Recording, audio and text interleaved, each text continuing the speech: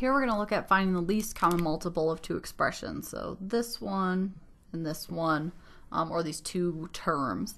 So think of least common multiple for numbers. I need a number that 8 and 10 both go into. So it's definitely going to be bigger than 8 and 10. So I can kind of brainstorm like 10, 20, 30. Those don't work for 8.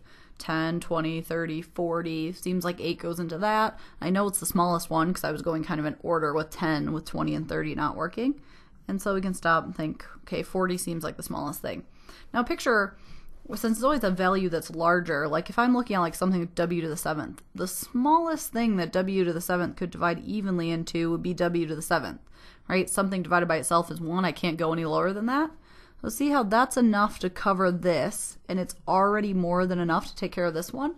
So you don't need anything extra. W to the 7th goes into the w to the 7th, and w to the 6th goes into w to the 7th because it's smaller than it. So the variables are almost easier. Their factors kind of aren't hidden. And so to take care of this u to the 8th, I'll need a u to the 8th.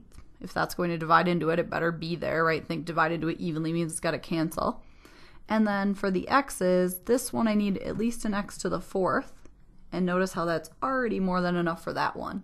And so you need everything that's in here, but nothing extra. So you're pretty much your highest exponents, but because something can divide into itself is the least amount you could possibly do. So 40w to the 7th, u to the 8th, x to the 4th.